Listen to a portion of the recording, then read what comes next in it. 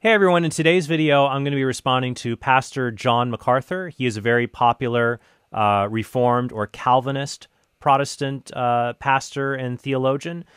He was on the Ben Shapiro show not too long ago. I wrote an article even about that, critiquing some of his incorrect views about Catholic history. You can check that out at Catholic.com. But today I want to respond to a video that I saw on YouTube. I think it's called Catholicism Exposed. But it's Macarthur being interviewed by someone, and he's putting forward a lot of different arguments against the Catholic faith, so I thought that I would respond to them. So without further ado, here is my response to Pastor John Macarthur on the Catholic faith. The question is, does church history support the Roman Catholic Church? Well, I think the appropriate answer to that is Roman Catholic Church history supports the Roman Catholic Church. Obviously, they have their own history. But to say that all of the history of the Church unanimously comes behind Rome is not true. No one is saying the Church Fathers articulated doctrine in the same way the post-Vatican II Church articulates doctrine. But a better question to ask is this: what current church would the Fathers more clearly recognize as being analogous to the church of their own time? And hands down, Catholicism is going to win over Calvinism in a second. For example, the doctrine that a Christian can never lose his salvation was unknown in the church until the 16th century. According to Protestant author John Jefferson Davis, Calvin has greater confidence than Luther and the Catholic tradition before him that the believer can also have great assurance of his election and final perseverance. I think you can show in the Church Fathers that there was a clear understanding of justification by grace through faith alone. I think you can show in the Fathers that there was no commitment, say, to the papacy. There was no commitment to Mary, to various things that the Church does in the Mass, etc., etc. That's an audacious claim, and I would say just read the Fathers for yourself to see if it's true.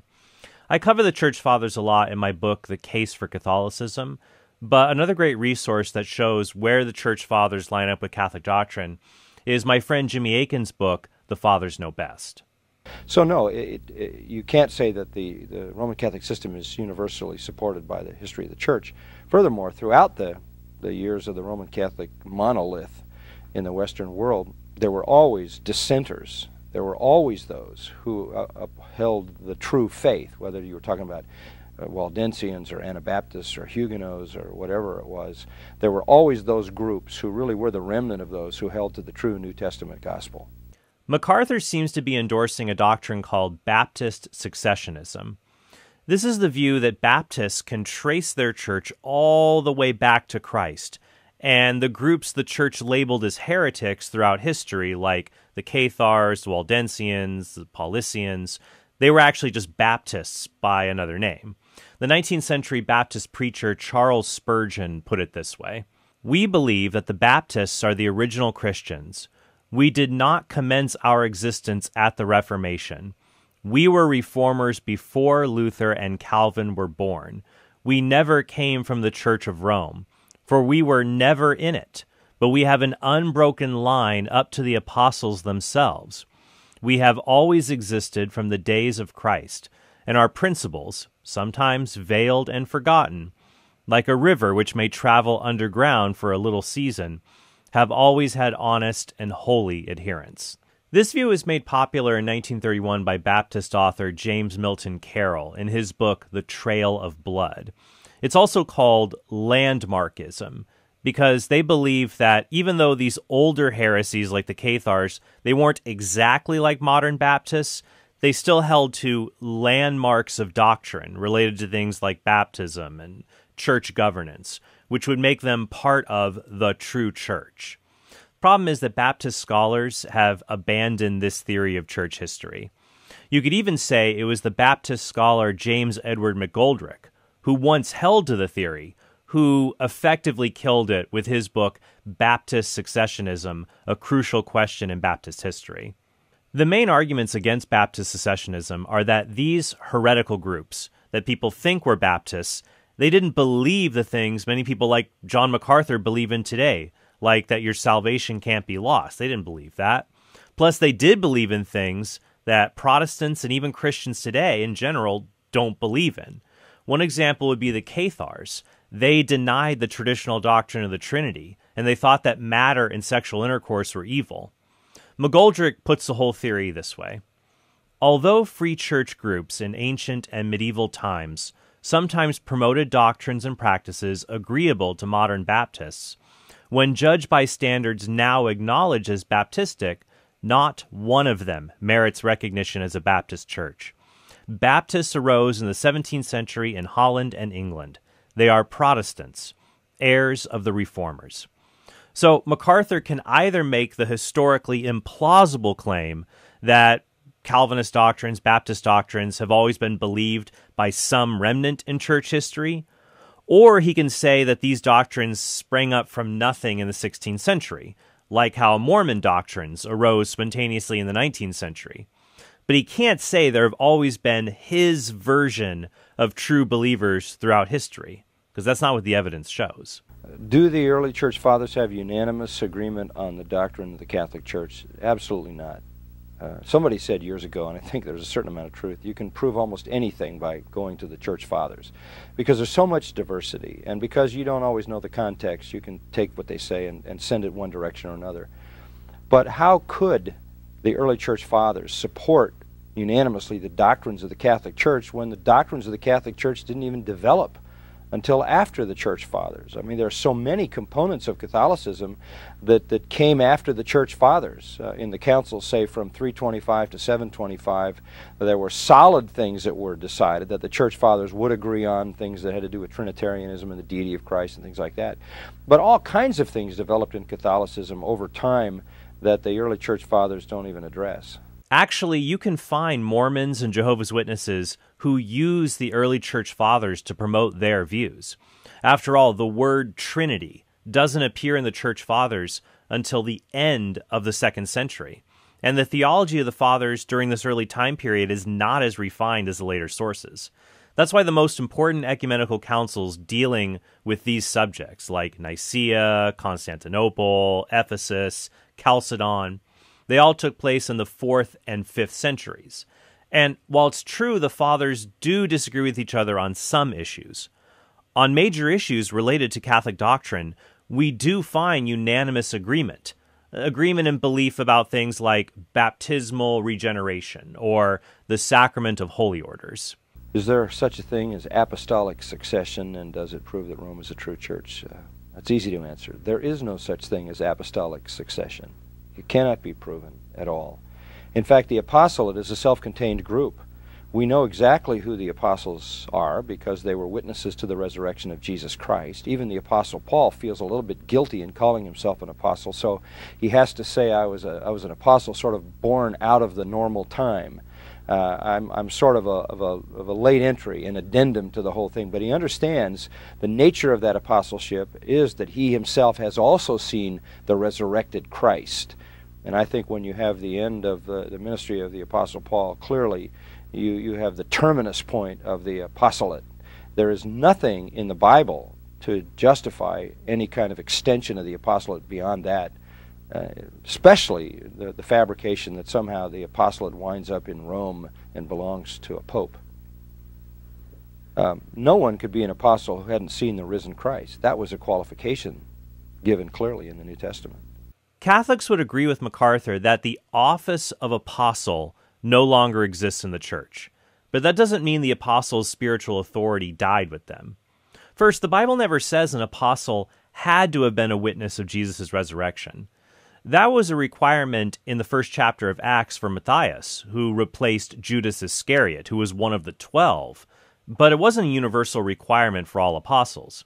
Acts 14:14 says, when the apostles, Barnabas and Paul, heard of this idolatrous worship given to them, they tore their garments and rushed out among the multitude.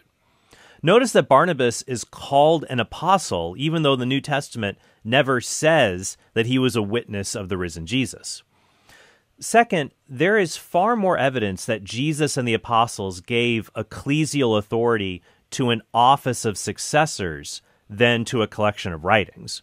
For example, Jesus never told anyone prior to his ascension into heaven to ever write anything down, and the apostles never taught that a collection of writings would become the church's supreme authority.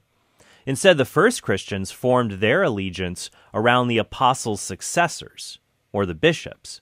That's why St. Ignatius of Antioch, at the beginning of the 2nd century, told his listeners to do nothing apart from the bishop.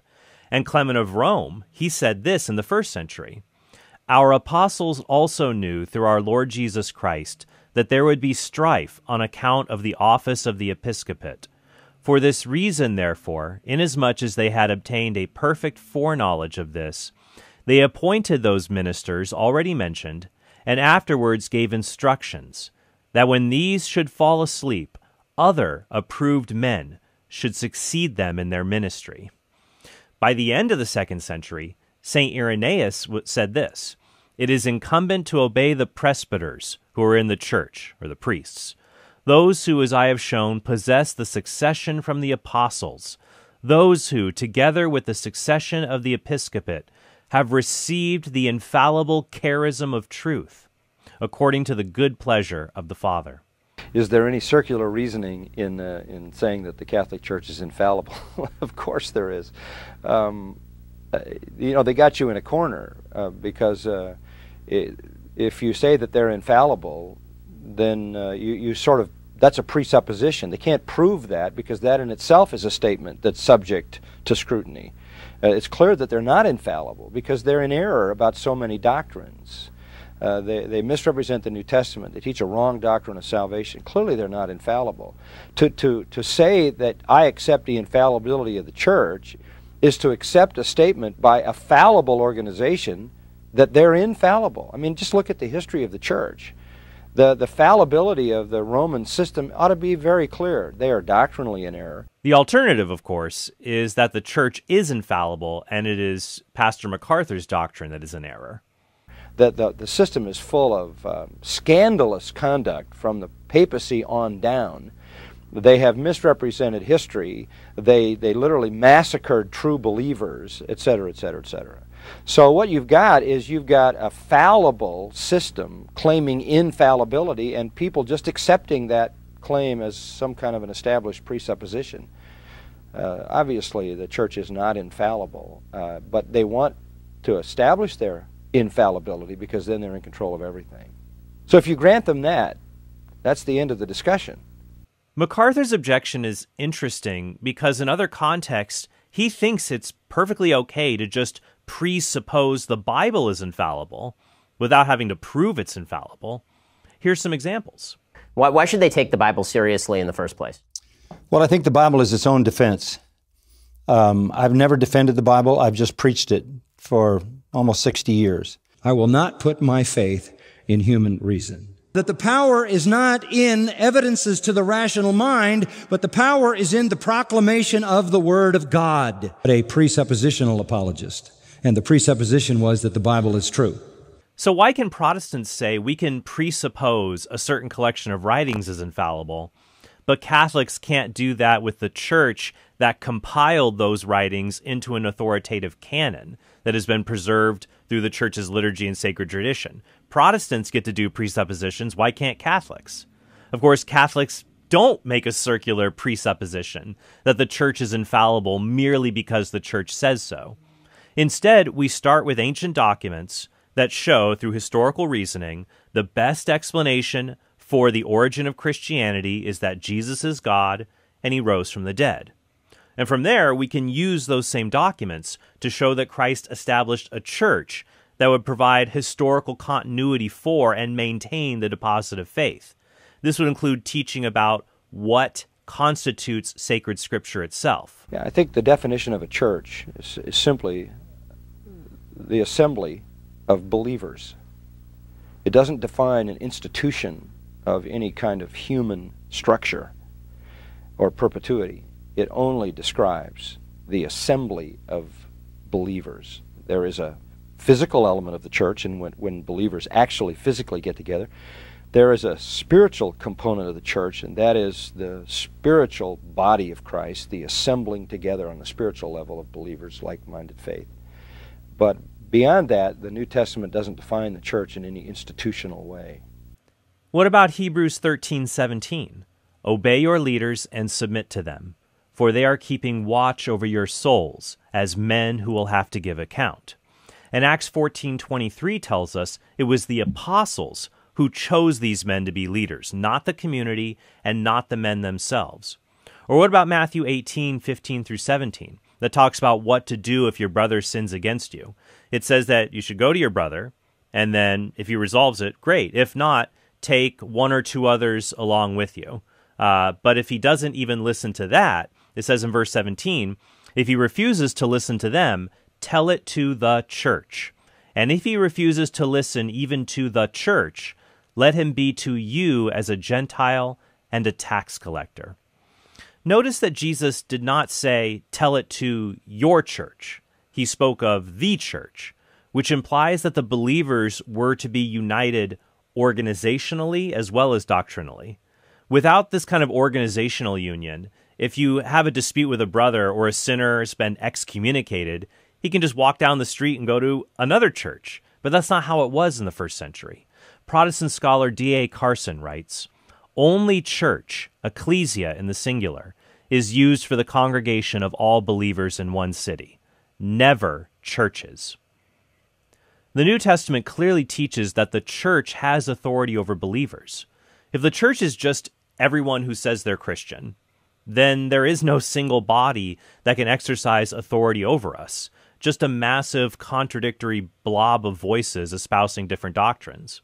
The church can only have authority if it has an authoritative structure or a hierarchy and authoritative rights. And we see this in Jesus' promises to Peter and the apostles that they would be able to bind and loose.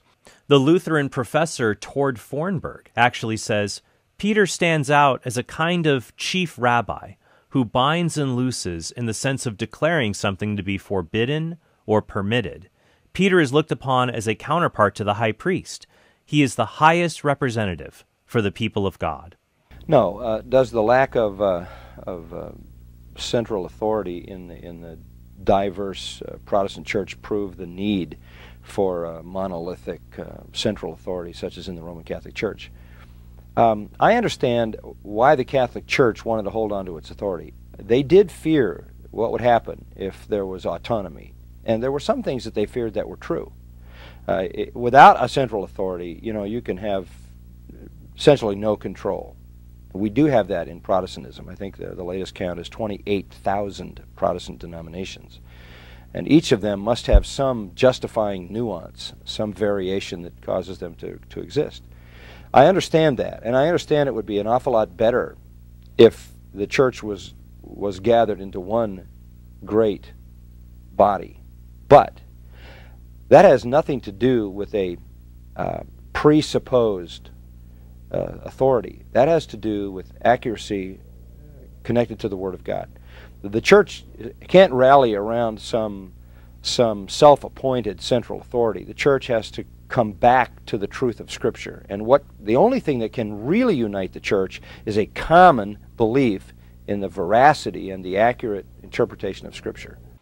But of course, this raises the question, which interpretation of Scripture are we talking about? What counts as Scripture? When you look in church history, it was clear among the fathers that it was the church, not an informal collection of believers, but an enduring, authoritative hierarchy that guided believers. The Protestant historian Mark Ellingson says that when it comes to St. Augustine, for example, he says, when decisions were to be made about ecclesiastical matters, Augustine appealed to both the Bible and tradition, allowing them to function, especially in cases where Scripture laid down no definite rule. Indeed, against the Manichae heretics, Augustine contended that the reason for believing is not found in the Scriptures alone, but is grounded in the Catholic tradition. That's also why in the 5th century, St. Vincent of Lerins wrote this. He said, therefore, it is very necessary, on account of so great intricacies of such various error, that the rule for the right understanding of the prophets and apostles should be framed in accordance with the standard of ecclesiastical and Catholic interpretation. Well, yeah, the question is, why are we as Protestants, so fixed on the idea that the Scripture alone is our authority? Because Roman Catholics say there's nothing in the Bible that forbids an additional authority. Well, first of all, that's an argument from silence. To say that you are mandated by something the Bible does not say is really ridiculous. I mean, because there's no end to what the Bible does not say. You could invent all kinds of things the Bible does not say. You can't use that as a basis for divine authority. No one is arguing that the church has divine authority merely because the Bible never forbids the existence of a church with this authority. That's a straw man argument. Instead, the argument is that the Bible does not teach sola scriptura. This means you can't start with the presupposition the Bible alone is our only source of divine revelation or divine authority.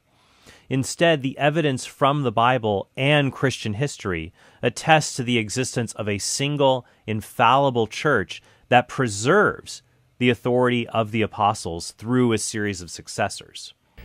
The Scripture, however, on the other hand, claims to be the only authority. I mean, you have statements, for example, at the end of the book of Revelation, it says if you add anything to this book or take anything away from it, shall be added to you the plagues that are written in it. That's pretty explicit. That only proves you can't add or take away words from the book of Revelation. Even if it applied to the whole Bible, Catholics are still fine because we aren't adding anything to God's written word.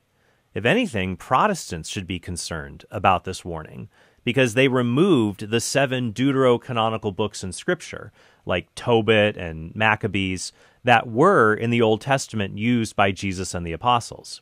Check out my other video on that subject for more on that. You have, I think, that wonderful statement in Jude that this is the faith once for all delivered to the saints. You have a faith packaged by divine revelation once for all delivered. It doesn't keep going and keep going and keep going.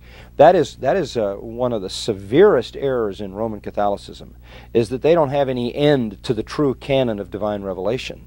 It just keeps going and going and going, and that's their affinity with the charismatic movement, where you continue to have people having revelations and revelations and revelations and revelations.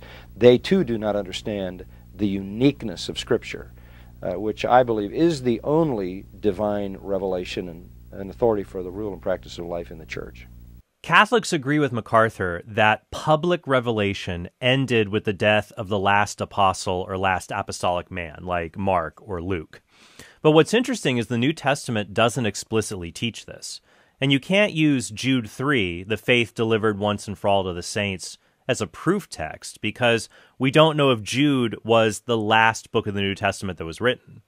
Even if Jude were the last book of the New Testament that was written, it wouldn't prove this doctrine about the end of public revelation. In fact, MacArthur proves this in a 2003 article he wrote in the Master's Seminar Journal. He says there that the Greek word in Jude 3 for delivered, it, quote, refers to an act completed in the past with no continuing element. And he also says the phrase once for all in the passage means nothing needs to be added to the faith that has been delivered once for all. But this would mean that the faith had been delivered before Jude was written, which means that Jude and any teaching in it about the end of public revelation wouldn't be part of the deposit of faith at all. So MacArthur even says that this verse, penned by Jude before the New Testament was complete, nevertheless looked forward to the completion of the entire canon. So all of this shows that using Jude 3 to prove public revelation ceased in the first century, it doesn't work because it confuses giving the faith to the saints with public revelation. Jesus gave the faith once and for all to the apostles. But the public revelation of the faith continued for decades after Jesus' interactions with the apostles during the writing of the New Testament. And there isn't any explicit biblical evidence that this revelation ceased after the death of the last apostle or apostolic man, or maybe it continued for centuries. In fact, there's also no evidence that there were no more living apostles who could give revelation. Now, our knowledge that revelation ended and that there are no living apostles, it comes from things like sacred tradition.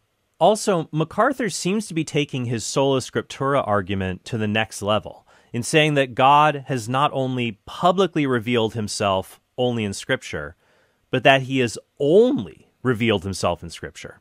This relates to a dispute among Protestants over whether God continues to give people miraculous gifts. MacArthur says that God doesn't, and this position would be in line with Pastor Tom Pennington. He talks about this view in this way. It's called cessationism. So what do we mean by cessationism? We mean that the Spirit no longer sovereignly gives individual believers the miraculous spiritual gifts that are listed in the Scripture and that were present in the first century church. It is neither the Spirit's plan nor his normal pattern to distribute miraculous spiritual gifts to Christians and churches today, as he did in the times of the apostles. Those gifts ceased as normative with the apostles. If you go back to the Protestant Reformation, one argument that pops up is the argument for miracles. Basically, Catholic apologists said that Christ established the church, and we can know this because of all the miracles that were performed by Catholic saints throughout history. And since the Protestant reformers didn't have any miracles to validate their claims, the Catholic apologists in the 16th century argued that we shouldn't believe the Reformation is of God. Now, in the preface to the Institutes for Christian Religion, the Protestant reformer John Calvin, he admits Protestants didn't have miracles to back up their claims, like Catholics. But he said that Protestants are only reaffirming what the apostles miraculously taught, so they don't need miracles of their own. However, he claimed miracles would only be found in apostolic churches, which means that Catholic miracles have to be false, since Calvin believed the church is not apostolic. He writes of Catholics, "They allege miracles which might produce wavering in minds otherwise well disposed. They are so frivolous and ridiculous, so vain and false. It becomes us to remember that Satan has his miracles, which, although they are tricks rather than true wonders, are still such as to delude the ignorant and unwary." So, according to Calvin, Catholic miracles must be deceptions or demonic. They can't be genuine because Catholicism is not apostolic in nature. However, many Protestants believe the Bible's teachings about spiritual gifts does not have an expiration date. So, unlike those who think that spiritual gifts have ceased, or cessationists, these Protestants believe the gifts continue in the church, which is why they call themselves continuationists. Although I like this warning from cessationist Tom Pennington. Pennington says that Protestants who believe in the continuing gifts of the Holy Spirit, continuing miracles, they leave themselves open to accepting the continuing authority of the apostles and church leaders who regulated these gifts in the first place. He writes, "When charismatics state their case against cessationism, as Protestant author Andrew Wilson does, they unintentionally also surrender the field to apostolic succession." In other words, if it makes sense to say the gifts of the Holy Spirit given to the apostles continued past the apostolic age, then it makes sense to say the authority given to the apostles continued past the apostolic age as well. When tradition contradicts Scripture, which has the authority? And the answer, of course, is Scripture. And I think Matthew 15 is a very, very important passage in that regard. Jesus indicts the Pharisees, and he makes a very specific indictment. He says, you have substituted the traditions of men for the commandments of God. That's exactly what Judaism had done. Judaism is a very, very good parallel to Catholicism, because there was revelation there, Old Testament, but there was massive tradition there. And the tradition was used in two ways. It was used to add to the revelation and to interpret the revelation. The tradition would be the Mishnah, the codification of Jewish law, rabbinical interpretation, etc. So you've got this true revelation, namely the Old Testament, and then you've got this mass of material which essentially sort of relates to the magisterium in Catholic tradition. It's this accumulated stuff that interprets the Old Testament and establishes tradition. And by the time you get to Jesus, the truth of the Old Testament has been totally obscured and lost in the confounding machinations of all this tradition. And essentially, that's what Jesus confronts. He says, you know, you've totally obliterated the commandments of God by your traditions. And essentially, that's what's happened with the Catholic Church. First, Jesus didn't condemn tradition. He condemned the traditions of men. Counterfeit sacred traditions don't disprove the existence of genuine sacred tradition, any more than counterfeit sacred scripture like apocryphal gospels in the 2nd and 3rd century. They don't disprove the existence of genuine sacred scripture. Also, what's ironic is that the dispute over tradition, it deals with the Pharisees having an incorrect interpretation of the Bible, not some tradition that was just totally foreign to Scripture. The Pharisees believed that if a man vowed a gift to God through a donation to the temple, he could not go back on the vow. If he went back on his vow to give money to the temple, that would contradict Numbers 30, chapter 30, verse 2, which says if a man vows to the Lord or swears an oath to bind himself, he shall not break his word. He shall do all according to what proceeds out of his mouth. And now in the time of Jesus, by the way, this is talking about the Korban rule. Korban meant vow more than offering. So the point is that even if a man's vow of giving to the temple, giving money to the temple, caused his parents financial hardship, Numbers 32 seems clear. He can't break his vow. But Jesus said, look, the vow is invalid from the start. The man had no right to donate money to the temple that he should have used to support his aging parents. In short, the statute in the book of Numbers not to break vows to the Lord is superseded by the commandment in the book of Exodus to honor your father and your mother. So this Korban dispute, it wasn't a case of Jesus correcting the Pharisees from importing an extra biblical tradition into their faith. It's more like the Pharisees had embraced a tradition of interpreting Scripture that was of human rather than divine origin. And so Jesus responded by correcting their misunderstanding of the sacred word. And the Catholic Church sees sacred tradition as playing a similar role today, in that it guides the Church in her understanding of God's written word. A truth we will see, actually, in the early Christians' testimony about tradition. Does the Bible teach anywhere that traditions are inspired or sufficient? No, the Bible never teaches that traditions are inspired. The Word of God is inspired, and that's all. Traditions, which are basically devised by men at some point in history, have nothing to do with the revelation of God. The revelation of God is once for all delivered to the saints. It is comprehensive, it is complete, it is finished with the book of Revelation. Don't add anything, don't take anything away. This is it. Traditions are simply the inventions of men that embellish the Word of God or add to the Word of God as time goes on. There's no comparison between the two. The Greek word that is translated inspired in 2 Timothy 3:16 is theopneustos, and it's only used once in the Bible to refer to Scripture. But the Church Fathers used the word theopneustos to refer to all kinds of writings, even non-biblical ones. So the point is that divine revelation does not exist only in what the Bible calls theopneustos. But the Bible is also clear that the teachings of the apostles were not confined to the written word. 2 Thessalonians 2:15 says, "So then, brethren, stand firm and hold to the traditions which you were taught by us, either by word of mouth or by letter." Simply the true gospel, and I think maybe the best way to say it is to understand 2 Corinthians 5:21. God made him who knew no sin, sin for us, that we might become the righteousness of God in him. That's the gospel. And I think it needs to be understood in this context. The context of 2 Corinthians 5 is a context of reconciliation. 5 times from verse 18 to 21, the word reconciliation is used in some form. And what the passage is saying is, the good news is that sinners can be reconciled to God. Okay, that's the good news. This is a difficult verse to use as the summary of the gospel because it's subject to different interpretations, including ones the Church Fathers held that don't line up with Calvinism.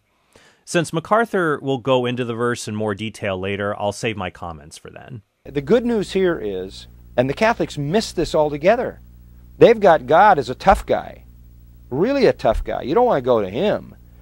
And even Jesus is a tough guy. You don't want to go to Jesus because Jesus might just be either indifferent to you or really upset. This is all very ironic coming from a Calvinist like John Macarthur. If the Catholic God is a tough guy, then the Calvinist God is a psychopath. The Calvinist God alone decides who goes to heaven and who goes to hell. And if you think that's unfair, then tough, because he's God and you aren't. In fact, when Macarthur was asked how he could tell anybody Jesus loves them, even though there's a good chance that Jesus did not die for them, and so God chose for them to be damned for all eternity, according to Calvinism. This is how MacArthur answered. How do we tell people God loves them and that Jesus Christ did not die for them? Or do we tell them that? Well, you tell them whatever the Bible tells you to tell them. And the Bible tells you to go into all the world and preach the gospel to every creature. And that's what you do, because that's what the Scripture says. Any tension you have between that and the nature of the atonement, any tension you have between that and the doctrine of divine election and predestination, any tension you feel in those areas, I feel. Spurgeon said, if you'll pull up their shirts and show me an E stamped on their back, and I know the elect, I'll limit my work to them. But since there is no such stamp, I am committed to obey the command to preach the gospel to every creature. And it's a good question to answer, because you guys want to be very careful in the tensions that are in this, and it flows through every major doctrine in Scripture that connects the sinner with God. You don't want to resolve that tension by asking philosophical questions. You always want to live in that tension by being obedient to Scripture. So don't tell me the Catholic God is some tough guy we can't relate to, when the Calvinist God sends people to hell simply because it makes him look good, or as a Calvinist would put it, it glorifies his justice. So you better go to Mary, because Mary's sweet and she's nice, and even Jesus can't resist her. So go to her, and she'll go beg Jesus, convince Jesus, and Jesus will get the Father to save you. Nothing could be a more bizarre and untrue representation of the nature of God. Except in Romans 8:34, Paul says, "Is it Christ Jesus who died? Yes, who was raised from the dead, who is at the right hand of God, who indeed intercedes for us." So Christ intercedes for us, and we are called to intercede for one another before Christ. If not, then we could never ask anyone else to pray for us, because that would be weird. It would seem like we were too scared to go to God directly if we asked somebody else to pray for us. Instead, we trust in God and his promise that we are all one body, and each part of the body of Christ carries the burdens of the other parts. And part of the way we do that is by praying for one another, and that the body of Christ extends even beyond death, because Jesus has conquered death. God is the Savior of all men. By nature, God is a reconciler. Even sinners, even the ungodly who hate God, feel the reality of his saving nature. How? The rain falls on the just and the unjust. The fact that a sinner takes one breath after his first sin is evidence that God is by nature gracious. He's by nature merciful. That's why 1 Timothy 4:10 says he's the Savior of all men. But MacArthur doesn't really believe this, because he thinks that Jesus only died for the elect, or the people who are going to heaven. That's why I like this bumper sticker slogan for Calvinism. Calvinism, Jesus might have died for you. Instead, MacArthur has to misinterpret Scripture to make passages that say God wants all men to be saved to mean all kinds of men, or all Christian men, or other notions that just contradict the text's plain meaning. Temporally, in time, he shows his saving nature. It's like Romans 2, the forbearance of God, the patience of God. So I think to understand the gospel, you have to understand that God is by nature a reconciler. And you see it in Jesus, who comes to seek and to save the lost. You see it in Jesus crying over the city of Jerusalem, saying, "You will not come to me that you might have life." Another interesting contradiction is that Calvinists like John Macarthur believe that when God calls his people to salvation, that call cannot be resisted. This is irresistible grace, or what Macarthur labels an effectual call. God calls us, and it always has a saving effect. Or we can't say no to God's offer of salvation. Here's how MacArthur describes it. Those whom he called. What do you mean called? Well, we don't mean like an invitation. We don't mean like it says in the Gospels, many are called. Now we're talking about what theologians have called an effectual call, or an effective call, or a powerful call, or I love these historic words, an irresistible call. It is not a call that comes to the ears to be rejected or accepted. It is an internal call, and that's what sets it apart. But in Acts 7:51, St. Stephen told the Jewish leaders, "You stiff-necked people, uncircumcised in heart and ears, you always resist the Holy Spirit. As your fathers did, so do you. And speaking of Jesus crying over Jerusalem, in Matthew 23:37, Jesus says, Jerusalem, Jerusalem, killing the prophets and stoning those who are sent to you. How often would I have gathered your children together as a hen gathers her brood under her wings, and you would not.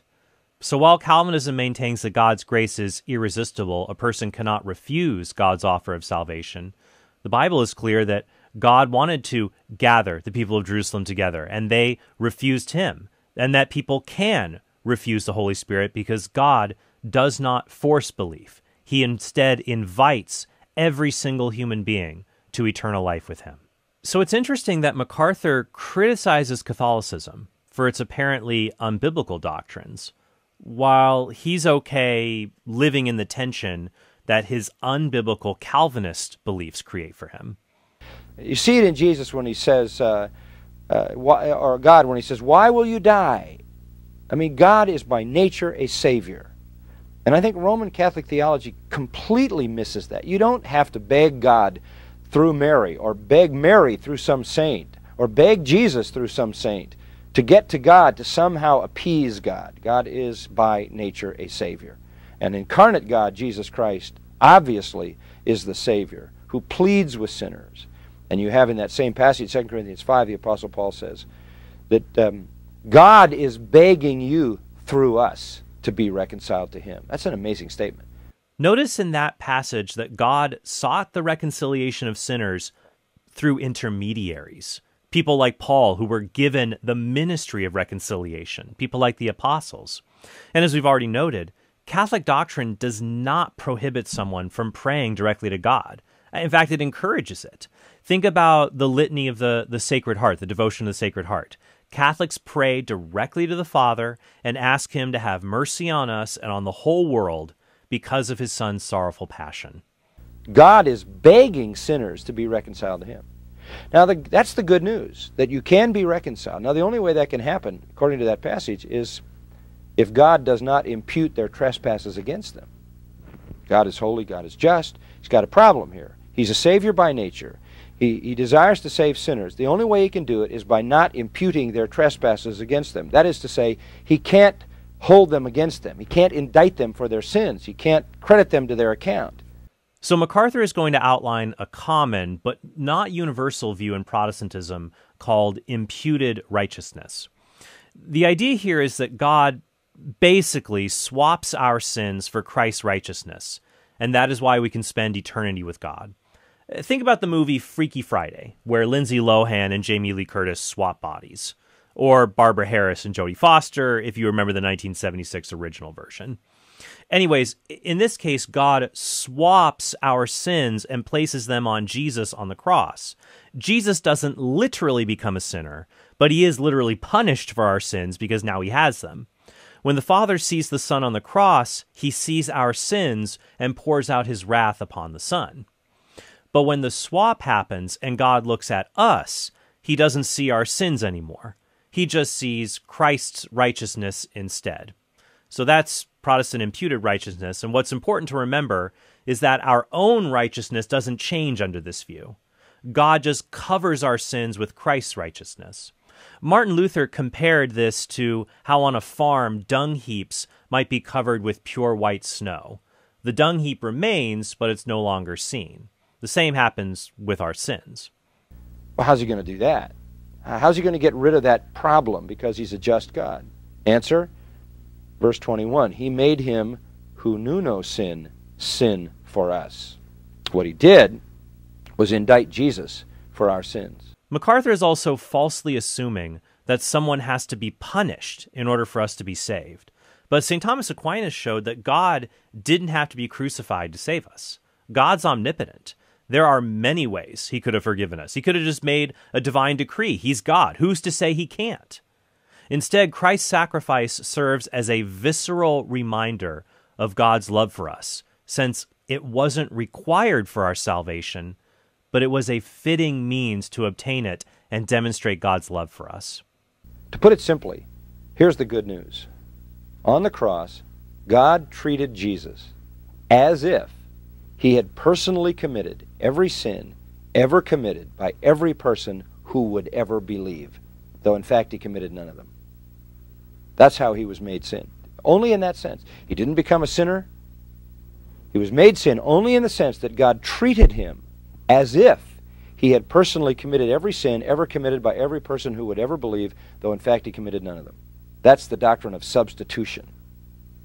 So that Jesus literally dies under the full fury of God against every sin ever committed by every person who would ever believe, and justice is satisfied at that point. First, what is the punishment for all the sins humanity has committed? Wouldn't it be eternal damnation? But Jesus didn't spend eternity in hell, so we have a problem with this view. Either Jesus failed to be punished to the extent that our sins require, or eternity in hell, or the only punishment our sins do require is what Jesus suffered, biological death, not hell. So Pastor MacArthur's interpretation of 2 Corinthians 5, it either guts the traditional doctrine of hell or the Protestant doctrine of penal substitutionary atonement, since Jesus didn't really receive the punishment we deserve. This is why Catholic models of the atonement that focus more on the atonement being a sacrifice of love offered on our behalf that pays for our sins, it makes more sense than the penal view that says Jesus was an innocent person punished in our place. Second, this isn't how 2 Corinthians 5:21 was traditionally understood throughout church history. Several church fathers said that this verse is talking about not imputation of sin, but the incarnation. Jesus became human, and human beings, it's the likeness of sinful flesh, being human. St. Augustine said, "Therefore, having no sin of his own, nevertheless, on account of the likeness of sinful flesh in which he came, he was called sin, that he might be sacrificed to wash away sin." Even John Calvin used 2 Corinthians 5:21 in this way. He did so when he was defending the importance of Christ's humanity in the atonement. The idea here being that he is made to be sin means he is human, and we identify humanity itself with a fallen nature. Not that Jesus is fallen, Jesus is not sinful, but he became human, and human beings are plagued by sin. So this is what he writes. He performed all these things in his human nature. Righteousness was manifested to us in his flesh.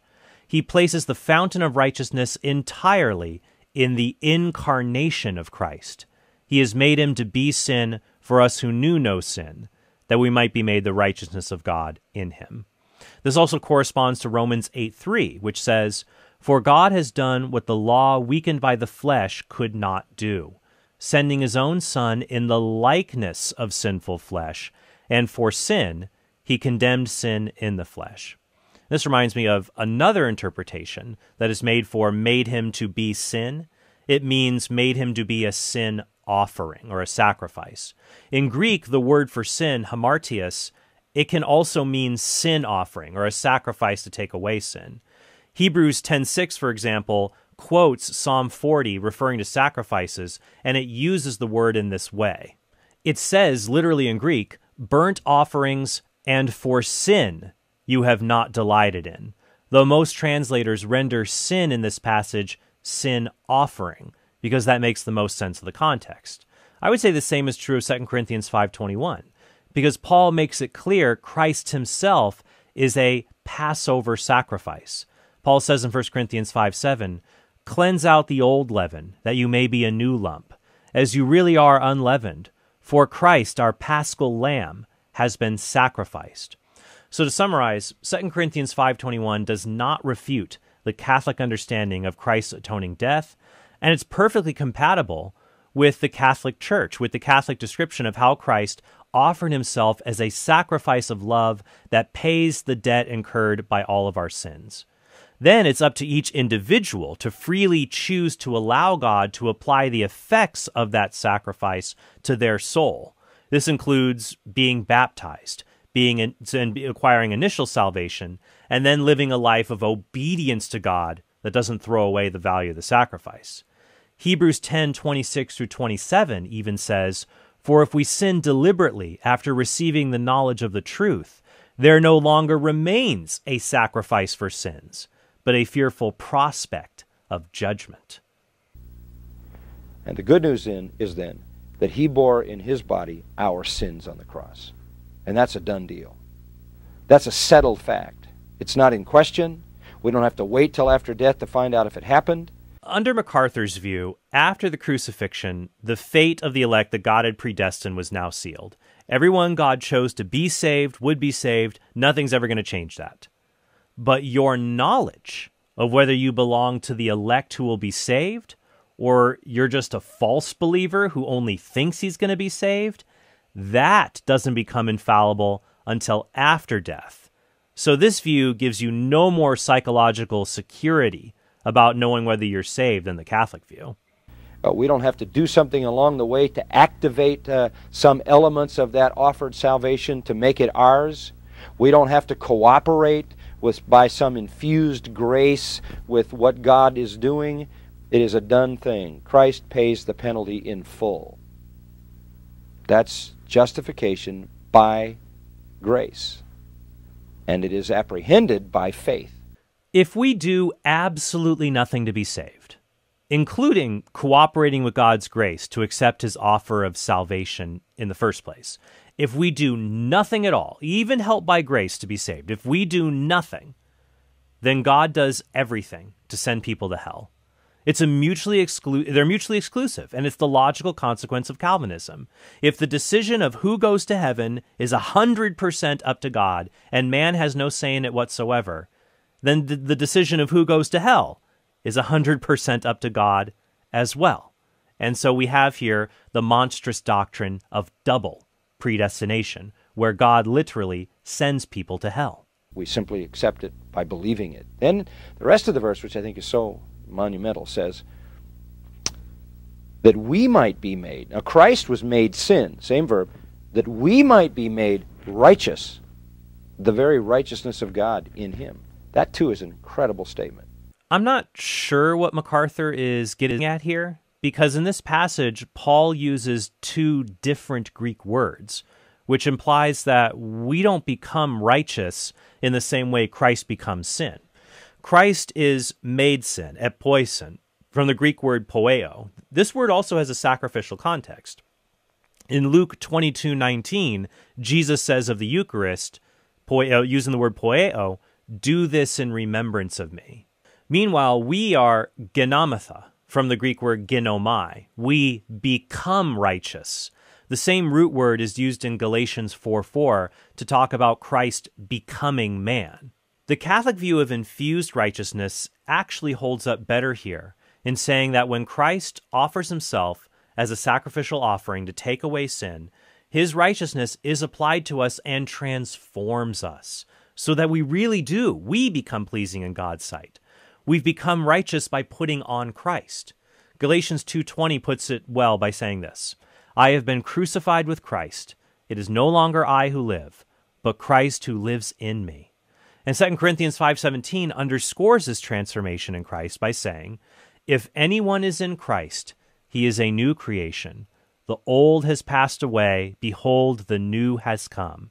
And all of this fulfills the promise that God made in the prophet Ezekiel, that God would eventually make us not just obedient in our words and deeds to the law, but he would change us so our very being longs to be obedient to him.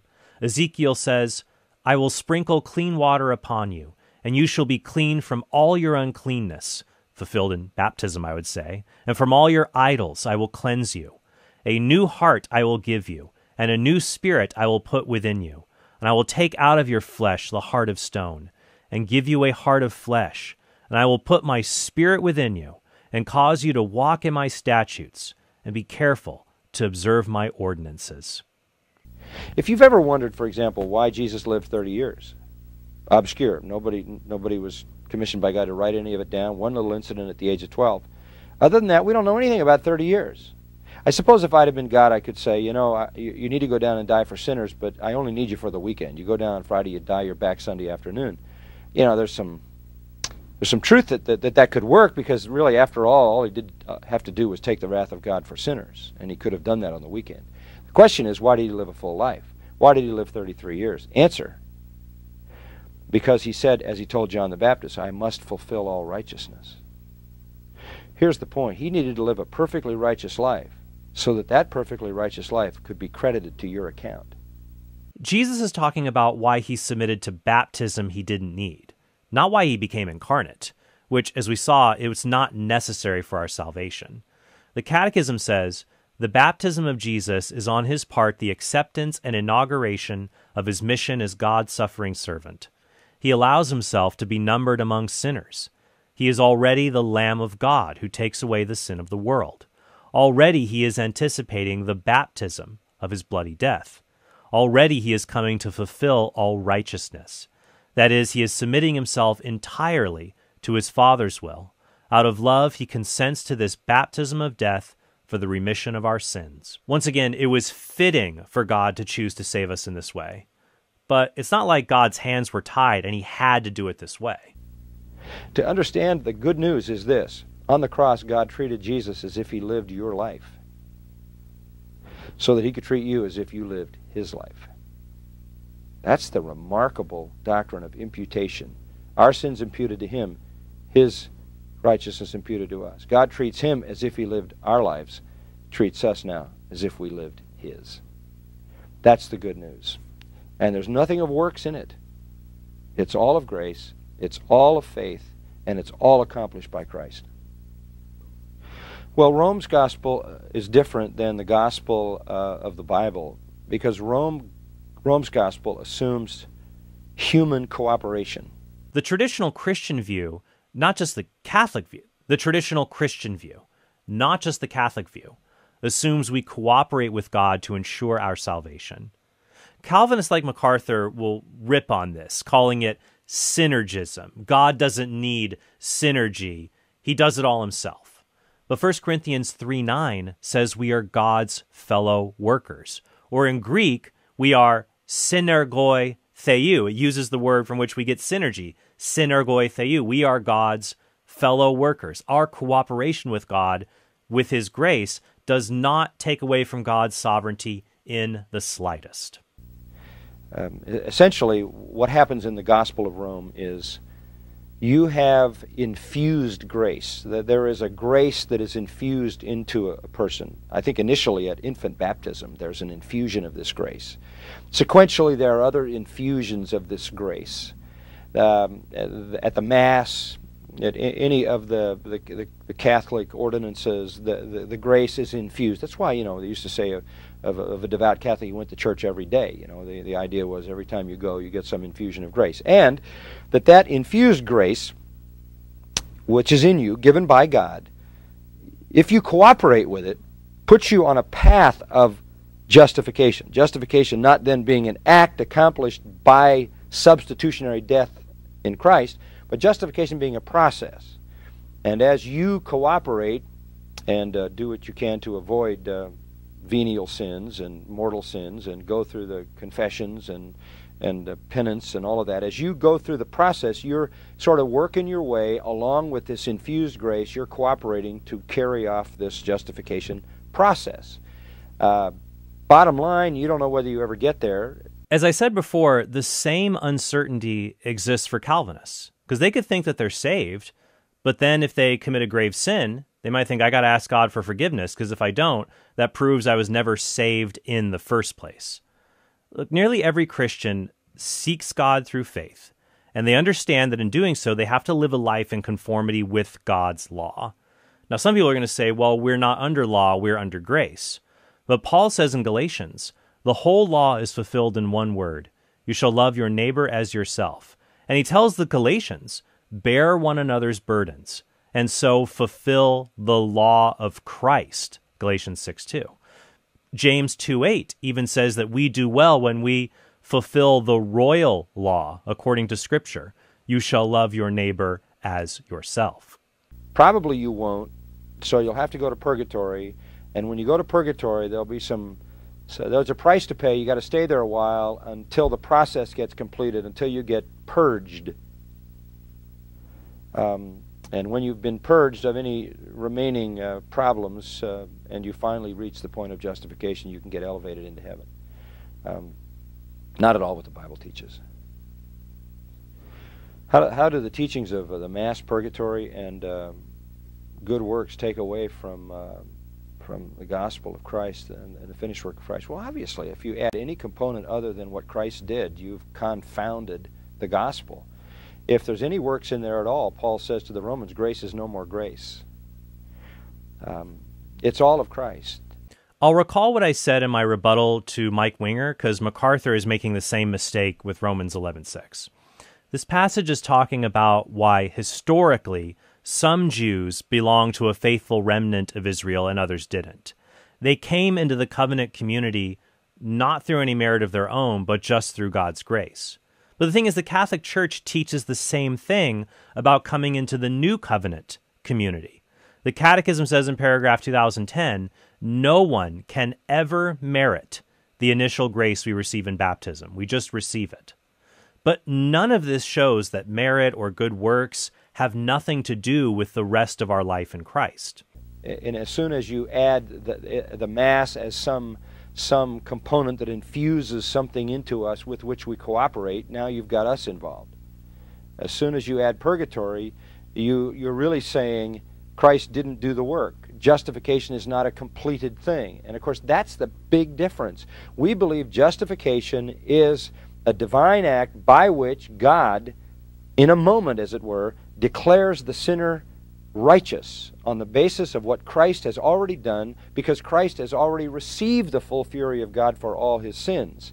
Catholics agree that when we are justified, God does declare we are righteous, but his declaration also has real effects. It isn't a mere legal declaration. It's like when God says, "Let there be light," and then something actually happens. The big difference between Catholic and Protestant views on justification is that we don't see the Protestant view, we don't agree of it being a mere legal declaration in a courtroom where God finds us not guilty, even though we're still ontologically guilty of being sinners. It's more like a familial restoration, like the prodigal son. God changes us in baptism, we become adopted members of his family. That's why Romans chapter 8 says, "For all who are led by the Spirit of God are sons of God. For you did not receive the spirit of slavery to fall back into fear, but you have received the spirit of sonship, when we cry, 'Abba, Father.' It is the Spirit himself bearing witness with our spirit that we are children of God. And if children, then heirs, heirs of God and fellow heirs with Christ, provided we suffer with him, in order that we may also be glorified with him." The Roman system says, no, justification is this process that's ongoing and ongoing and ongoing and is related to the finished work of Christ, but the finished work of Christ was not sufficient to complete it without your cooperation or some, I guess, extraterrestrial purging. Well, James 2 is often used by Catholics to indicate that works are a component of salvation, but of course, James 2 is not talking about justification. The term is never used there.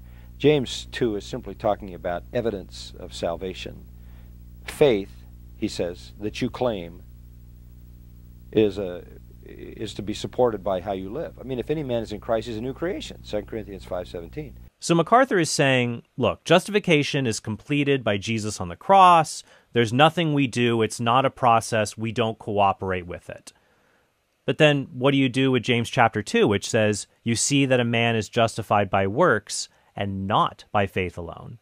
Now, it's true James 2 doesn't have the word justification, but it does have the verb related to it, dikaiotai, or from dikaiao, to justify, to make righteous. The idea that this is just evidence of saving faith producing works, and not the works themselves doing something to increase our justification, it doesn't hold up.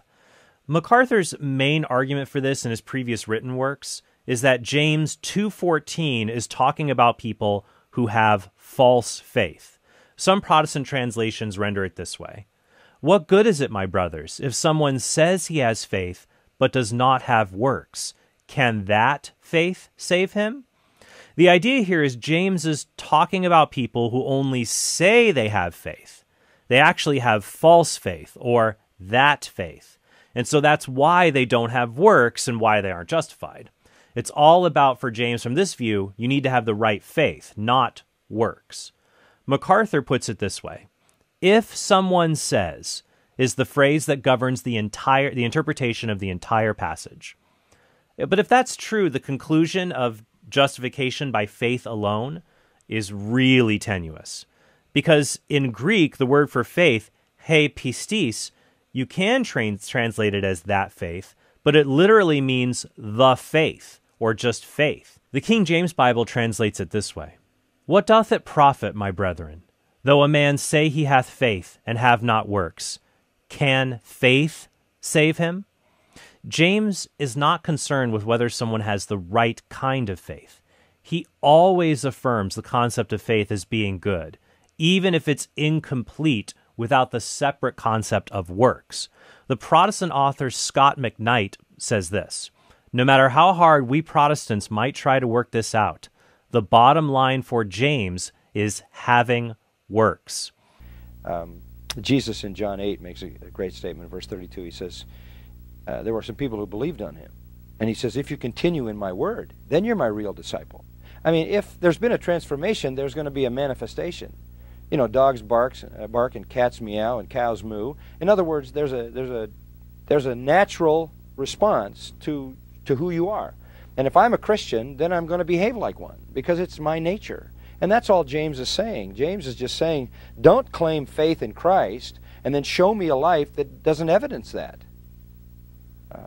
Faith without works is dead in the sense that it's non-existent. Because if it's genuine saving faith, it's going to show up in how you live your life. James is not teaching about the importance of having saving faith over what Protestants might call dead, deedless, or inauthentic faith. The phrase saving faith, it's not found in James or the Bible.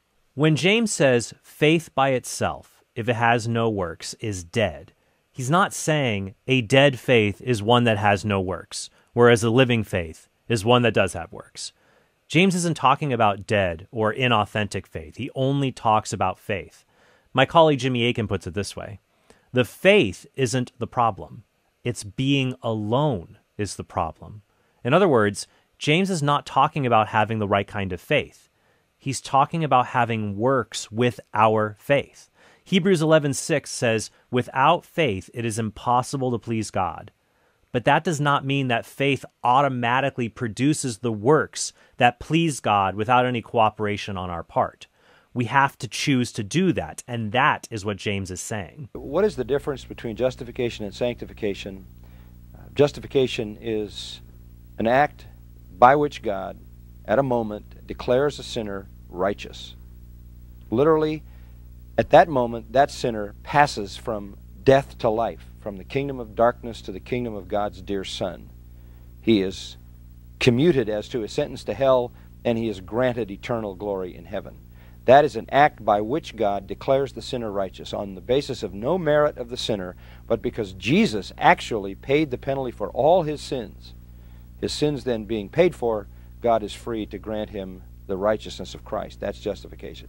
Sanctification starts at that point, because certainly the sinner is set apart, which is what sanctified means.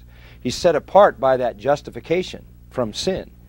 Sanctification starts at that point but continues through all of life, a process by which that sinner is increasingly obedient, increasingly shaped into the very image of Christ. Then glorification is the consummation, when we lose the unredeemed flesh, when we lose the sinful nature and are taken into glory. So that salvation comes in three parts: justification, sanctification, and glorification. Paul talks about all three in Titus 1. He says that his ministry was for the faith of God's elect. That's justification, so that the elect can hear the gospel, believe, and be justified. And it was for the knowledge of the truth that leads to godliness. That's sanctification. And that it was for the hope of glory. That's glorification. So, as has been often said, in justification you're saved from the penalty of sin. In sanctification, from the power of sin, increasingly as you grow in holiness. In glorification, from the presence of sin. And those are the three clearly defined components that make up the full salvation. Here, Catholics and Protestants might differ in semantics more than substance. We agree there is a difference between the grace we receive in our initial justification in baptism, that we don't merit in any way, and the grace we do merit by cooperating with God's grace to help increase our justification and our sanctification by doing good works. The Catechism puts it this way: moved by grace, man turns toward God and away from sin, thus accepting forgiveness and righteousness from on high. Justification is not only the remission of sins, but also the sanctification and renewal of the interior man. So what Macarthur makes a sharp distinction between the irrevocable moment of justification and then the process of sanctification.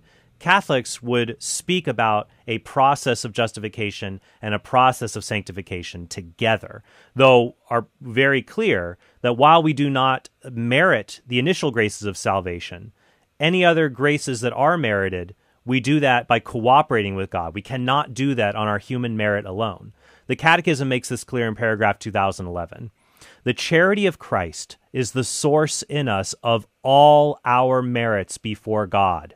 Grace, by uniting us to Christ in active love, ensures the supernatural quality of our acts and consequently their merit before God and before men. The saints have always had a lively awareness that their merits were pure grace. Rome does preach a false gospel.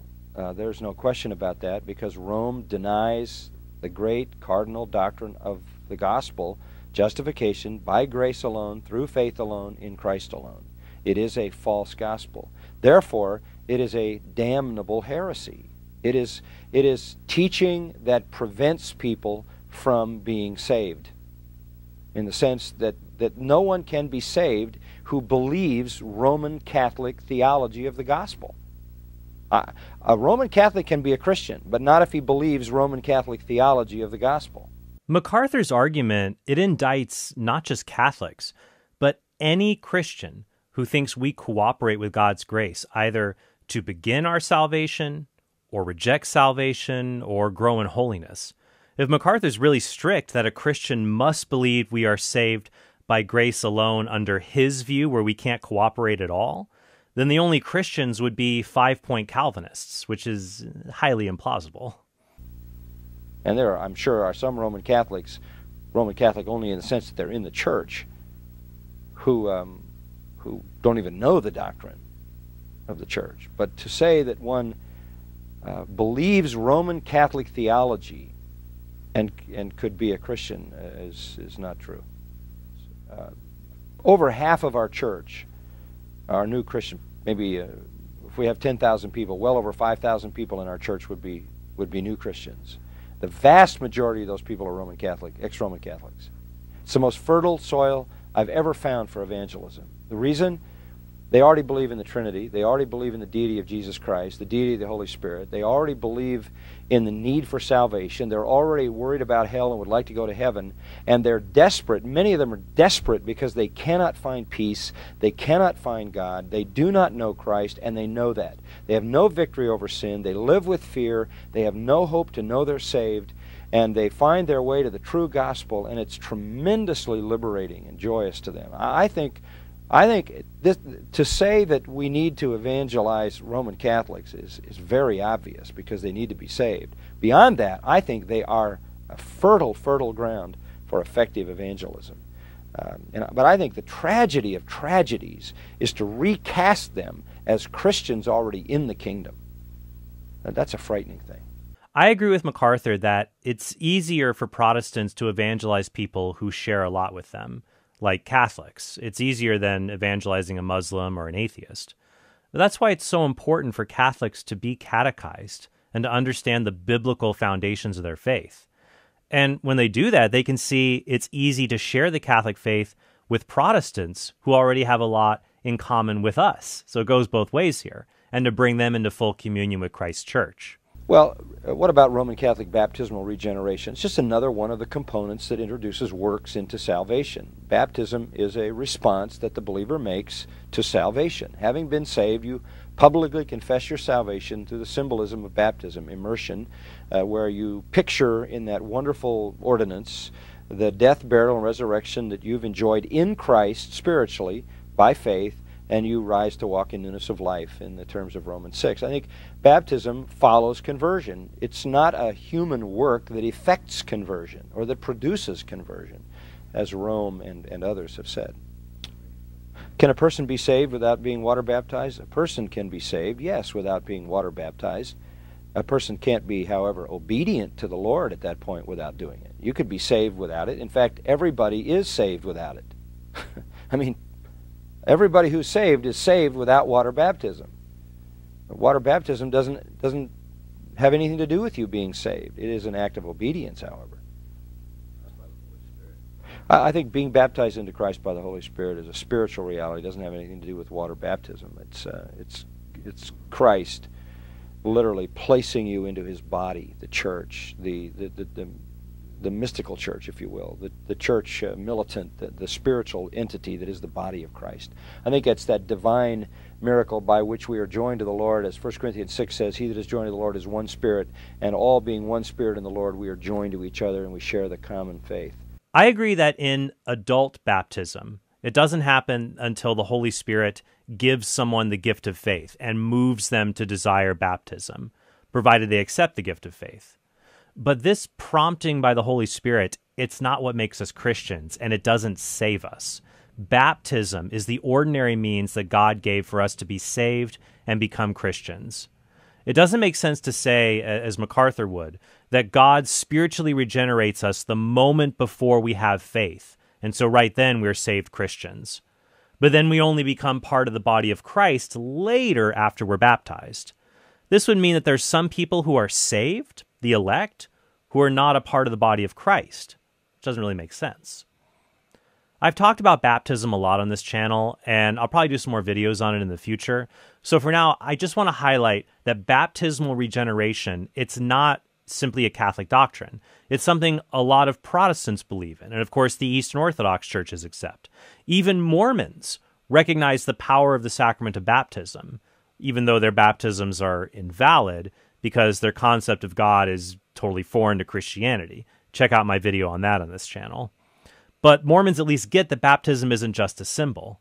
And MacArthur misses the point when he cites Romans 6 because Paul is talking about baptism being the thing that unites us to Christ, not what shows we're already united to Him. Here's what Paul writes. "Do you not know that all of us who have been baptized into Christ Jesus were baptized into His death? We were buried, therefore, with Him by baptism into death, so that as Christ was raised from the dead by the glory of the Father, we too might walk in newness of life. For if we have been united with Him in a death like His, we shall certainly be united with Him in a resurrection like His." According to Protestant scholar Douglas Moo, who teaches at Wheaton College, a few scholars have denied any reference to water baptism here, arguing that baptize means immerse in a metaphorical sense, or that Paul refers to baptism in the Spirit, or that he uses baptize as a metaphor for incorporation into the body of Christ. But without discounting the possibility of allusions to one or more of these ideas, a reference to water baptism is primary. So after this point in the video, MacArthur basically re-summarizes the arguments he's already made, and since I've already addressed them, I'm not going to go through them again. But I will say that it is important for Catholics to understand not just their faith, but also different Protestant theologies, because non-Catholic Protestant worldviews can really differ from one another. John Macarthur is going to differ from Roger Olson, an Arminian theologian, for example. So understanding the differences between Reformed, non-Reformed, Calvinist, non-Calvinist theologies, that's important. And I hope that we'll be able to continue to do that here on this channel and through rebuttals like these. So I hope this is helpful for everybody, and I hope that you will continue to support us at TrentHornPodcast.com, and that you have a very blessed day.